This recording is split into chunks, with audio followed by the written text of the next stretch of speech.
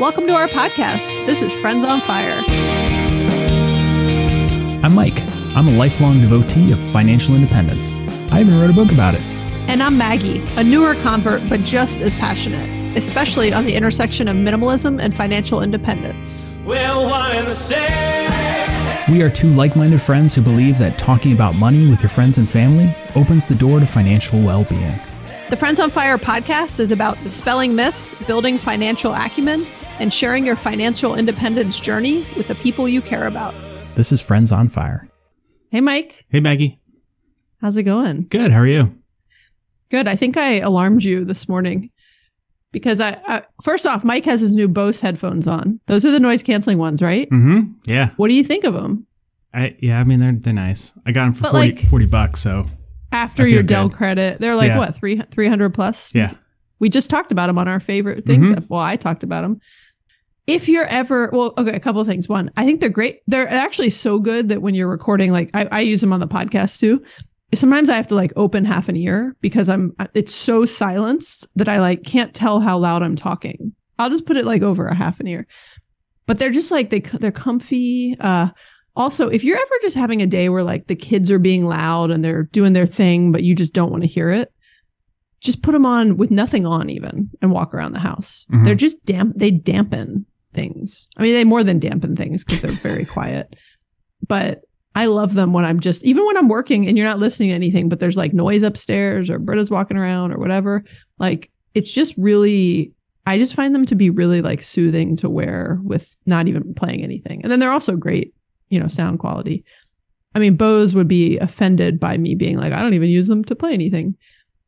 Given that they're like known for amazing speakers and stuff. But this episode today is brought to you by Bose, our first sponsor. Sponsored by Bose, our first sponsor that doesn't actually give us anything, like all of our other sponsors.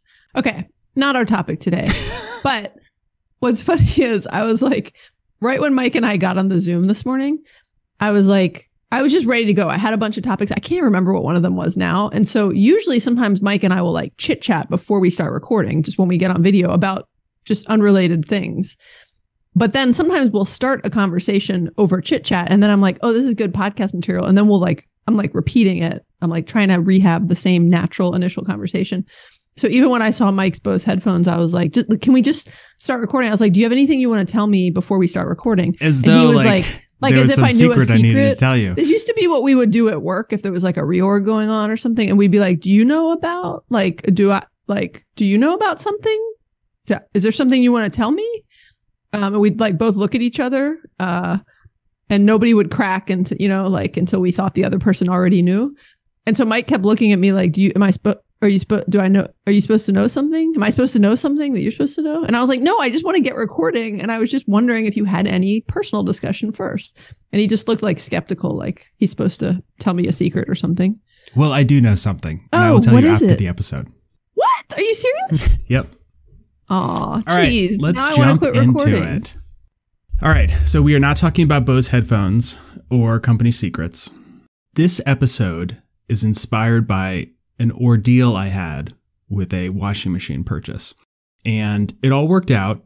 It was a mess up until that point, and proposed this idea to Maggie. And we wanted to recap some of the ways that you can get your money back or fight for a company to make something right when you've been screwed over. And there's a lot of interesting ways that this can happen. And we have some very cool stories, I think, to share with everybody about our experiences in this area. Like can and should fight for your rights. Oh, yeah. To partay. I was trying to think of, I wanted to think of a funny title, but hasn't come up with one yet. Mike, the irony of this is, I don't even know all the details of the story, so I'm excited to hear it. But the irony is that this, from what I understand, correct me if I'm wrong, this new washing machine was a bit of a splurge for you guys. Oh, yeah. And so you finally like splurge on something, and then it's like becomes this big ordeal.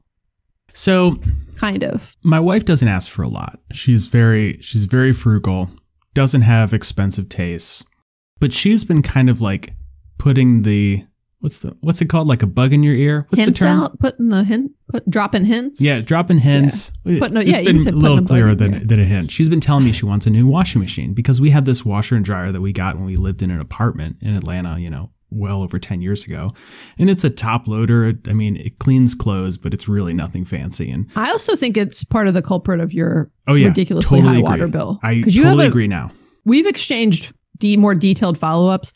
One of our listeners actually that lives in my neighborhood sent us told us his water bill and all of his kids' houses' water bills. And some of them have sprinkler systems and they're all like half of Mike's. So I'm super excited to don't worry guys, we will fill you in on future water bills once we get some data. Wait for my water bill. Yeah. So at the end of last year, I'm like, all right, let's go do it. And decided to splurge, but we were going to find a deal. And so the arrangement. You're going to splurge the Mike way. Yeah. Right? Well, yeah. Mike and Britta way. Mike and Britta, you're right. Yes. Yeah. Your wife is equally as frugal for those, if we've never been clear about that. Is from what I can tell, a very high-end washing machine's $2,000. Mid-tier one's $1,000. And then really cheap ones are $500. But I was like, let me go work this. And if we can find one for $500 or $600, $1,000 to $1,200 one for $500 or $600, we'll go get it. And so I'm searching for a few days. I find the open box deals at Best Buy and your local Best Buy, or did you go to Best Buy online? Best Buy? And then you can see where these items are located. Okay. And I found one that was a $1,200 washer, Samsung, for $400, and then with tax was $430. And I'm like, perfect. I have to drive out to the Best Buy outlet. It's in Kennesaw, so it's an hour drive. Load this into my car, drive it back. The Ford Explorer all the way to Kennesaw? Wow. It can make it for a trip like that. That's impressive. It barely made it. That thing, your washing machine is worth more than your car now. I know. Crazy. But keep going. I'm in suspense. Okay. So we get this washing machine. I'm super happy. It has a big dent on the side, but it makes no difference to me. That is the concept of open box. Can we just quote, I'm super happy. It's got a big dent on the side. You're happy about the dent because that dent saved you money and you don't care. Exactly. I kind of feel the same way. I'm if it still works. Yeah. Oh, and just as an aside, open box deals for any sort of retailer is a really good deal because it's somebody who's oh, I don't like this color. And then they put it back, but they can't sell it as new because it's been opened and you can get a big discount on it. Or there's some minor cosmetic defect that doesn't it does not bother you, that there's a dent. Now, worth noting, on the Best Buy website in multiple locations, it gives you the description of the open box categories. And it says in multiple places very clearly, does not affect performance. It is purely cosmetic. So I get this, and it's a little bit louder than I would expect. But hey, I've never had a nice washer, so what do I know? And Britta's it sounds loud, but they're not supposed to be loud. I have an old one in there. It's yes, quiet. Maggie, I understand this now, but this was my first nice washer. What did I know? That dent made it loud. Yeah, so we have it for a couple weeks, and it works, and it's cool, but it's really loud and. We're oh, well, I guess, whatever. And so I try adjusting the levels of it and, make sure it's flat and all that sort of stuff. And after 2 weeks, so we've only used it a handful of times. It works okay, but the return period has ended. Plus, I also don't want to drive this thing back to Best Buy. It's it's super heavy. I don't want to put it back in my car. Also, your car had one Best Buy trip in it. Yeah, not that's two. Probably right. Not 3. So after 3 weeks, it starts to leak and starts to be really loud, like a jackhammer. It's hitting on the inside, and we're something's wrong. So it's non-returnable to Best Buy. I'm well, let me check the Samsung warranty. And I have Samsung come out, and they're super nice. They have very great service, and they're taking a look at it. They take it apart, and then the guy comes to get me. He's well, this is interesting. This one was not only previously owned, but we visited this unit in somebody else's house. Here's the guy's name and here's the ticket number. And we had determined this to be unrepairable. So. And now you have it. And now I have it. So I'm impressed it worked for 2 weeks. Yes. So I have this in writing from Samsung, and he's Best Buy sold you a broken machine. So I call Best Buy customer service, and there's just there's nothing they can do. They're not empowered to make, exchange it. The return period's ended. No one's going to help me. I try calling the store. It's actually kind of surprising to me that Best Buy wouldn't do something.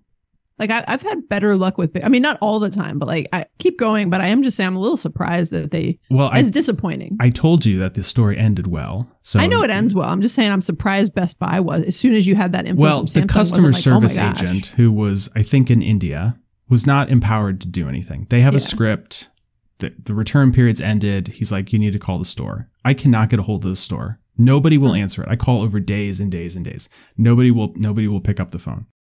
And so I start thinking about what else I can do. I know I can challenge it on my credit card, but I also have an insurance policy on the credit card. So I file an insurance claim and it's going through their thing. And I'm also like, this is just really, you described it as slimy, which when I texted you about this, you were like, this is slimy. Yeah. So sleazy, slimy. I can't get a hold of anybody who's willing to help me in customer service. Can't get a hold of the store. The claim is going through the credit card. It may or may not be paid out. But I'm like, I'm going to do something I've never done. And I file a complaint with the Better Business Bureau because Best Buy on their website says it works perfectly, has no impact to performance. What clearly happened was that somebody either told Best Buy or didn't tell Best Buy and like return this broken machine. Best Buy didn't test it because they would have seen these issues and then just put it back out on the floor and sold it to me. And then I have in writing the manufacturer saying that it was previously broken before it went back to Best Buy and it was unrepairable. So I had like a very clear case. Yeah, like you gotta believe, like when Mike first told me this, I said to Mike, I was like, man, well, maybe it was an honest mistake. Maybe the people returned it to Best Buy and didn't explain all that stuff because they just didn't want to deal with that.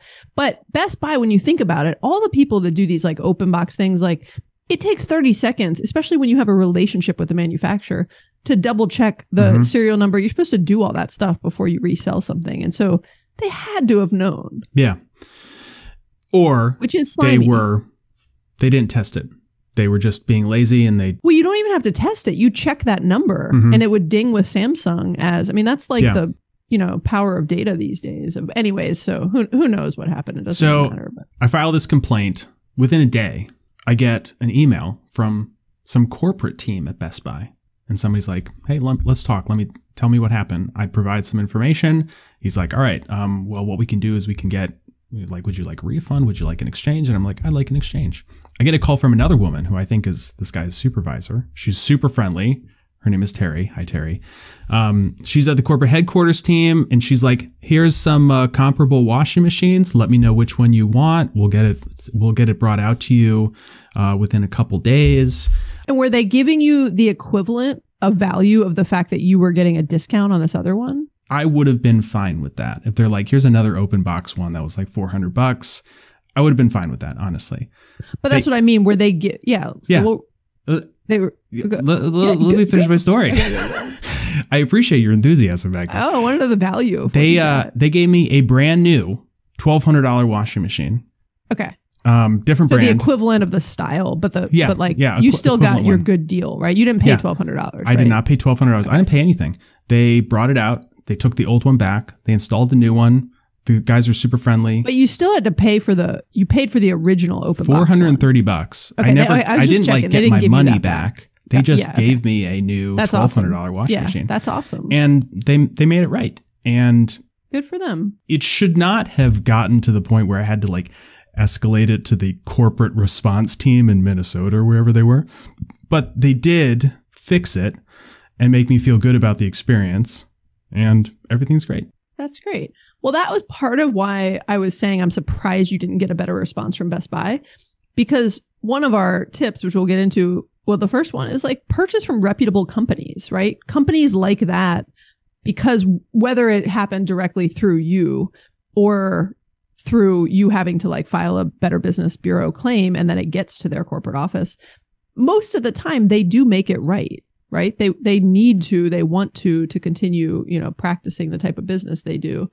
And so, it does matter that you bought that from, Best Buy versus you bought it from someone on Craigslist. You have zero repercussions to, or Facebook Marketplace or a neighbor, whoever, like you're just kind of like, you're taking your chances. Yeah. And so I really do like buying things from like REI. As an example, I mean, different types of products, they have an amazing return policy. They just no questions asked.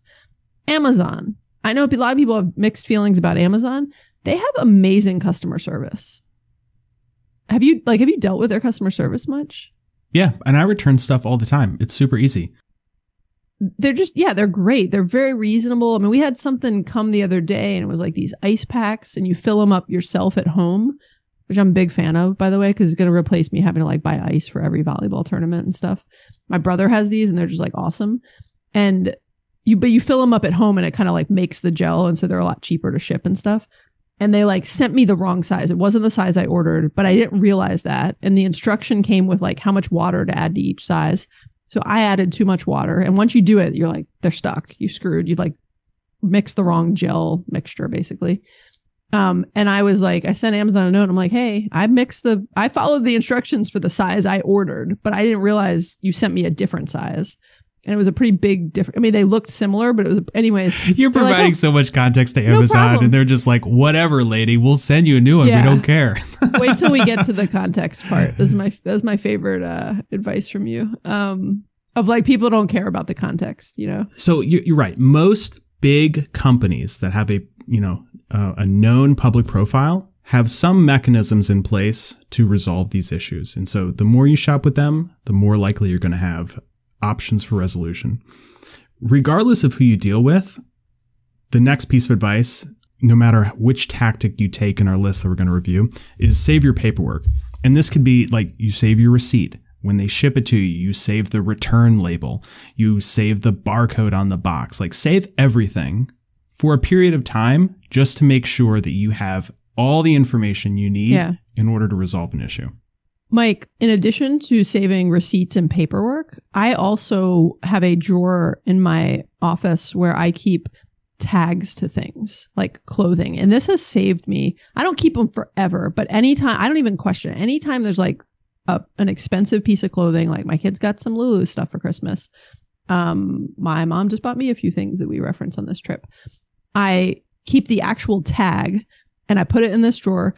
Because if you ever need to return something, like I bought a Lulu bag, like a shoulder bag around like Black Friday. And then it was like a print and I hadn't really used it. Then I decided I didn't really like it. And so like in the new year, I returned it and I just went into my thing and I was like, oh, I have the original tag. I have everything they need for a return, you know, that you can't return stuff usually without the like tags that came on it. Or if they do let you, it's like, it's really not helpful to not have the tags, but just like save the tags. There's no reason you can't kind of set that stuff aside. And then, you know, every 6 months or so, like clean it out. But it can be really helpful to save all the things that were like attached to your product, not just the paperwork itself. The other thing is a lot of people, and this is related to like the idea of keeping tags. A lot of people assume that they just can't return something, right? They're like, oh, and it's why I save the tags and the receipts to things.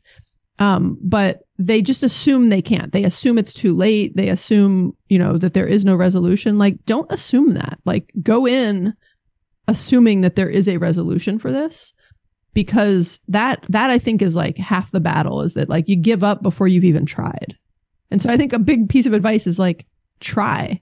When you start talking to these companies, it's important to be respectful, but also clear in what you're asking for. If you get on the phone with somebody and you're super aggravated and you're just complaining, not only is that person not going to respond to you, but they're not going to really understand what it is you want. So be respectful and clear. Also save and document all of your communications. So this is easy if you're doing an online chat. It's easy if you have email. If you make a phone call to a call center, make some notes on the date, who you spoke to, what you said, and use this to, our last point, build your case and be prepared to provide that evidence when you do find somebody who's going to be empowered enough to help you resolve it. Yeah, like I often forget to do this, but I'm dealing with like a whole insurance issue from last year. I forget to ask who you're speaking to. I mean, it helps to like have a first, you know, it's nice to be like, oh, what's your name? And they're like, oh, it's Kayla. I'm like, okay, thanks, Kayla. It like personalizes it too. But it is nice because then you can be like, when I call back and I'm like, oh, I spoke to Kayla 2 weeks ago about this insurance issue. And this was at a smaller practice, so they would know who Kayla is. But even when it's like Best Buy customer service, like you can ask for the customer service. They'll give you like a rep number and make sure, you know, then you can say, hey, I called on this date and I spoke to this person. and I've now called 3 times. And, you can be respectful, but when you save and kind of take some notes on those situations, it really helps. All right, so let's get into the specifics about the different ways that you can get your money back or resolve an issue with a retailer or vendor. And these can be done in any sort of order. You don't need to do all of them. We'd recommend trying one at a time to see what works. And also, if you have an existing relationship with a certain company, you might know what works and you don't need to bother with some of these other ones. Yeah, Mike, I like your one at a time point, because sometimes a certain process won't work, but you try it and then you kind of escalate and like move on to the next, like you did with your washing machine. Like you tried calling Best Buy, that didn't work. So then you went to the Better Business Bureau. So the first tactic is just to initiate a return. Most retailers will have a very efficient return process. And in many cases, you're going to get a return label, like a, prepaid return label in the box. So they don't want you to call the call center. They don't want you to mess around. Just slap that label on there and send it back. It can be super easy. Yeah, I referenced this briefly earlier, Mike, but one of the things that you said on some episode or when we were talking like our Christmas return episode. Yeah, it was like, I will really give like a return associate, like my life story of why I feel like I need to justify it like a lot. And Mike was like, they don't care, just take it in and like be they want you to leave as soon as possible. And I started so they doing break. that. Yeah, I started doing that. Like when I go to Target to return something, like something like my kids broke or something, I just like I'm like, hey, how are you? I just need to return this. I have my receipt. They don't ever every now and then they'll be like, oh, is this broke? Or, they'll ask like, because they want to know which pile to put it. I used to work when I was at Home Depot corporate. We did 6 months in a store and we had a whole return to vendor process. It was like the RTV bucket, right? And we just needed to know if it was like broken or resellable, right? And so you are so right that like less is more. And be ready to answer if they ask. But most of the time, when you're returning things, they don't even care. They're just processing returns. They have whatever their policy is. It might be the number of days. And I'd go back. We said this earlier, Mike, but I just think it's worth reinforcing. When you make a decision to purchase something in the first place, do it from a reputable company, because sometimes you have a choice. Sometimes you're looking at something like I was just buying some like random things for my kid's play costume on Amazon. And even on Amazon, some of the different people that sell, Amazon has tons of resellers that sell through it. They have different return policies. I was making sure that I was clicking on ones that were like approved Amazon and they had like the Amazon, basically that they had free returns, because not all of them do. And so you can kind of like just be a little thoughtful when you buy something that's expensive or that's not that expensive, to make sure that they have a good return policy. And sometimes you might make the choice to pay a tiny bit more to get something from a store that the exact same product, but like when you buy it from REI, you have the backing of, you got to deal with REI. You get the pleasure of dealing with REI on that return and not having to, go back to some other online retailer or something. And in addition to reputable retailers, reputable manufacturers will have very good manufacturer's warranties. And it's important to save the box it came in, save the warranty information, save your receipt, save all the paperwork like we discussed. But a lot of these companies, they want to help you. They don't want to go through the retailers. They want you to work directly with them. And it's easier for them, and it's part of their brand image that they will replace or repair certain items. We talked about my Le Creuset cast iron pot that my parents got at their wedding 45 years ago. Yeah. And it just broke. And the manufacturer's like, here's a new one, $400. And that was like super easy. You didn't even buy it. I didn't even buy it. And they sent me a brand new one. You became the owner of it. It was right? incredible. Yeah, you could have gotten one. You could have picked up one at Goodwill. Yeah. And they still honor the warranty of it because they're, they stand behind their products that much. And so there are a lot of companies who feel very strongly about this, who will go above and beyond to make things right for customers if you are respectful and you go through the appropriate channels to make your request. Yeah. Patagonia is another example. I love them. I had an issue with my jacket, and it's like a few $100 jacket. It's like my winter jacket. And they, a year or two ago, and I made sure to do it in the summer. It was actually during COVID, so they were really backed up. But I did it during the summer when I wasn't going to be wearing it anyways. There's something wrong with the zipper and some of the, even if you need like a patch or you have like a tear in it, they'll fix it. But they have a whole process online. You ship it to them. Sometimes it just can take a while. So you have to be patient, but it's free. And I got my thing back. And if they can't fix it, they'll give you an equivalent discount and credit towards something else. And they have a whole process around that. It's really nice. One of my favorite examples of this is I had a Marmot rain jacket that I got at AT&T. It was like sitting in the break room. It was like some AT&T Olympic sponsored jacket, but it was like really nice. And it was a women's jacket, and I gave it to Britta and she loved it and she wore it for a long time. And the inside started to like peel off or something weird. And so I was like, oh, well, why don't I see what Marmot will do? And so I put in a warranty exchange. I shipped it back to them and they're like, we actually don't make this jacket anymore, but here's like $150 credit. And I got a new jacket for both of us, which was incredible. And it just like, they didn't care about the backstory, but they had manufactured. You didn't give them the whole break room backstory? I did not tell them I found it in the break room, but I'm not sure they cared. Like AT&T had bought this jacket from them. Something happened to it and it stopped working and they wanted to make it right. And I ended up like buying more stuff from Marmot afterwards. Like I can see why it works for them. Yeah, you can see why I love Patagonia. Yeah, exactly. I buy my underwear from Patagonia and I've yet to have to try to deal with them. I've had it for like, it's amazing. It's like great travel underwear. I wear it every day and I'll put a link in the show notes for anyone who's interested. To your underwear. The Patagonia. They're not quite granny panties, you know that term? Yeah. They're like a little nicer than that, but they make really nice underwear and they have, I've yet to have to deal with the warranty. I feel like it's going to get awkward if I have to deal with the warranty on those. Oh, yeah. If there's an issue. Like I tore these. Like, let me tell you what happened. It's super uncomfortable, but I think it's important. Or more just like they're really gross and worn out. Can I get a new pair? Yeah. But so here's another example, and it's like your Marmot one. My mom has this Bose CD player, and it's really old. I mean, it's a CD player, but it's like it was nice back in the day. I think me and my brother bought it for her when she sold her house and moved into this condo that she lives in. And it doesn't even have Bluetooth. It's that old. You have to like plug it, just plays CDs, or you could plug in like an audio jack to the back. And it like started skipping, and I went and I was like, oh mom, let me go to Bose. Let me go to the website. I like typed in the serial number. They have a whole process. And they basically said, hey, like it was an automated thing, but it was like, hey, this is basically like too old and out of warranty, which is very fair. It's probably 10 years old.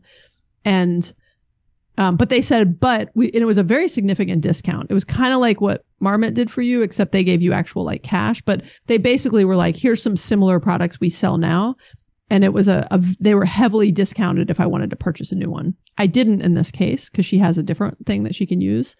But that's why I say about like, just assume that there is a resolution, right? Because my mom was like, this is broken. Can you get rid of it for me? And I was like, well, first, let's go see what Bose will do about this. They might actually replace it for you. So it can't hurt to try, and it can't hurt to do it took me 1 minute of research on Google to go find that and find the site. And okay, what's next? All right. Next one is call customer service or visit the store. Now, these jobs are hard. When you are working in a store, when you are working in a call center, that is a hard job. And, you worked in a Home Depot for 6 months. When I joined AT&T, I managed a call center for a year, and it was like eye-opening. Those jobs are so hard. And people are mean.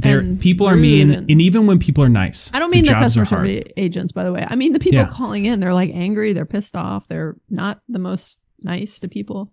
Aside from this whole concept of like how to get your money back, like when you're dealing with somebody in a store or a call center, you have to be nice. Just like, please be nice. If you're one takeaway from this episode, just please be nice to them. But it also will help you. If you call in and you are angry with them, they're not going to be willing to help you. They're also probably going to have a hard time understanding what it is you want. So be nice, be very respectful. They will show that respect in return. And then also just be clear with them about what happened and what resolution you want. If you want a refund, just tell them you want a refund. Don't like make games. Don't try to squeeze them for more than you probably deserve. Just be very clear and specific about what you want.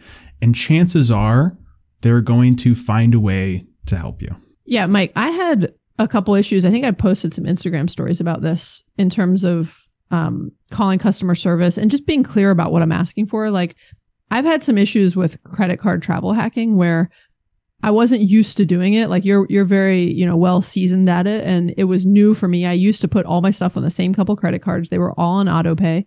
And all of a sudden I had these new cards and I actually forgot to pay the bill because they were with my existing. It was like the card was through Chase or Amex. So I just assumed they were all on auto pay because I was already set up with my other Amex card on auto pay.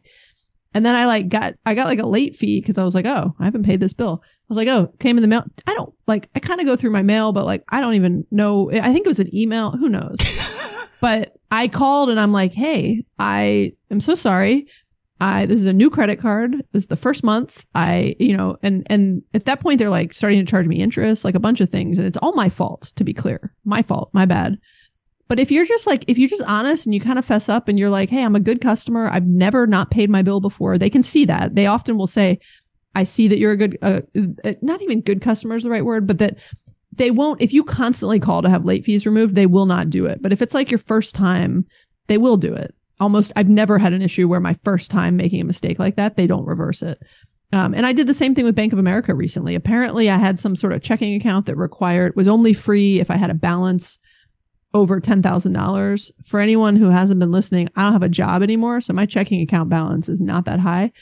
And because I don't have direct deposit coming into it. And I've been funneling everything into Wealthfront high yield savings. So I don't keep much in my checking. Anyways, Mike's eyes sometimes bulge when I get into these long stories. He's like, where are you going with this? So the point is, it's all your fault, Bank of but America. You were nice. It's my fault, but I call. Yeah. And I'm called and she's like, oh, you have this type of account. You want me to just change you to this account? It's only a $1,500. And I kind of said to her, I was like, I don't have a job anymore. I didn't get into why. Don't worry, Mike. I didn't give her that backstory, but it helped to say, I didn't say I wasn't like, oh, I'm unemployed. I lost my job. I just said, I don't have a job anymore. So you can see there's no direct deposit coming in. I'm not going to be able to keep that balance. What are my other options? And she was like, oh, she was so nice. And she was like, oh, this other account. And I was like, well, why didn't I have that in the first place? What are the benefits? I was kind of curious. So I was like, why was I even in this? What benefits am I losing? And she named a few. And I was like, I'm not even sure I'd call those benefits, but thank you. And please move me to that other account. And she was like, and I didn't even have to ask for her to remove the fees. She was like, I'm also going to remove those fees for you. I was about to ask, but before I even asked, did it because she realized, I don't need those fees. So just don't be afraid to ask, even when it's your fault. A lot of these companies will fix things for you and they'll make it right. And I am loyal as a result to these brands and companies who have, done right by me. So calling customer service is usually a great first step. And in many cases, you can get your issues resolved. The other thing you can do is you can take your question or complaint to social media. And because of the public nature of social media, many companies are going to staff those teams differently. So I spoke to a friend of mine who's led this for a few different companies, and she had some interesting notes about this, which sort of makes sense looking back on my own experience interacting with agents on social media. She said that depending on the brand's strategy, you could either get enhanced support, such as real-time response, or dedicated manager-level care agents who are empowered to resolve issues versus somebody who might be overseas at a very low level who could possibly give you a $25 credit but can do nothing else. She also said that a company's strategy here can tell you a lot about how much they value their customers and could be an indication if you should be doing business with them longer term or not. Some companies are going to be using bots, which are not helpful at all. And you probably know when you're talking to a bot versus a real person. And so if you contact somebody on social media and you get a bot and you can't get a real person, or if you get a manager who's like, let me take care of this for you, let's talk offline, or let's talk in direct messages, and they resolve it for you, that's a really good indication of the company's strategy related to customer service. Yeah, I think that's a great example. I've actually posted things on social where I wasn't even trying to get something. I was just kind of venting. I posted something about some Bombas socks of Greg's. I was actually kind of bragging that Greg wears his socks out so much. He wears them so long that there's holes in the bottom of them. And I just thought it was kind of funny. And I posted it, and Bombas replied to me and was like, we have a lifetime warranty on our socks. If you basically, they told me the process and said we could get some new socks. I don't think I even did it I don't remember why, but you should do it, Maggie. Well, get some free socks. There was something about at the time I like a different kind of socks now. So I don't like get some replacement Bombas and give them to me then. They are perfectly acceptable for me. I think actually by the time I told Greg that, he was like, oh, I already threw those away because they had so many holes. And I was like, oh, well, I need like the socks. There was something I needed. But anyways, the point is sometimes you're not even trying to get anything. You're just like talking about it and you'll see how responsive a company is. And that makes me, again, it makes me feel good about Bombas. I'm like, oh, cool. They got like really good customer service. They stand behind their products. All right. So we have a few more tactics you can do. And we'll try to go through these kind of quick, even though we have some more pretty good examples. You can dispute the charge on your credit card. And most credit card companies are really good at this. American Express, in my experience, has always been the best. But you click on the charge, you say like, this wasn't delivered, they were misleading, it was broken, whatever. And put that on the credit card to go challenge it on your behalf. It will come off your bill. The credit card has some process where they go review it with the vendor or give the vendor an opportunity to dispute your dispute. 9 out of 10 times I've done this, I get the money back without any issue, and it's super easy. I made like a very dumb mistake very recently. I was booking my summer trip to Norway and I was trying to get like train tickets. And I found this company that was like, first on Google when I was searching. It was called Rail Ninja, which turns out to be kind of like a scammy type thing out of Malta. And so anyway, it's called Rail Ninja. I know. Was that not like a clue for you? It looked legit. Okay. It was dumb. I admitted that it was dumb. So I booked this train ticket in Norway. They're supposed to, when what they do is like you book with them, they go then to the specific rails and go buy the ticket and give it to you. And then upcharge you. But, people say like, well, they're kind of weird, but typically it works. But we're so far out from the time when the rail line opens that like they couldn't even book it. So like I booked this, it's processing. I know I'm not going to get this train ticket for 6 months.